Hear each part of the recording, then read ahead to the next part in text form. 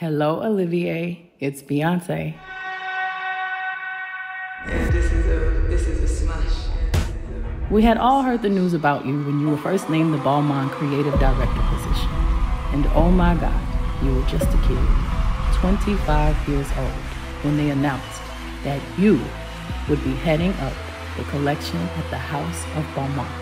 And once you made it through that door, you made sure that it did not shut behind you. No one stopped off on the drop, and I intend to break this off, cause I'ma show ya how I'm a rider for the flow, and I'm a lover for the things I can't control. Now we gonna lose the plot to feel the depth deep in the gut, the rise and conquer. They wanna know about how you do da. Yeah, this is a smash.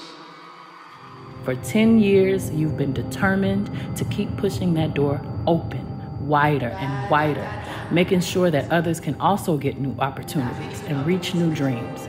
And the best part is, nobody needed to remind you or persuade you to do what's right. You knew from day one that you had the singular power to help push for a new mindset, to help persuade fashion to finally begin to reflect the real, true beauty of today's streets.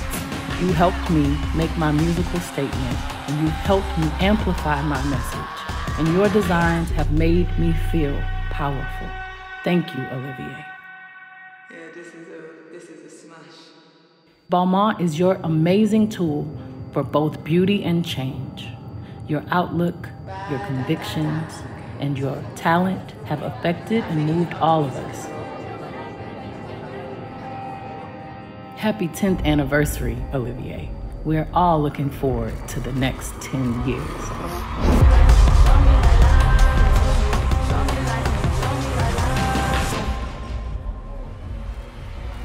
Bravo.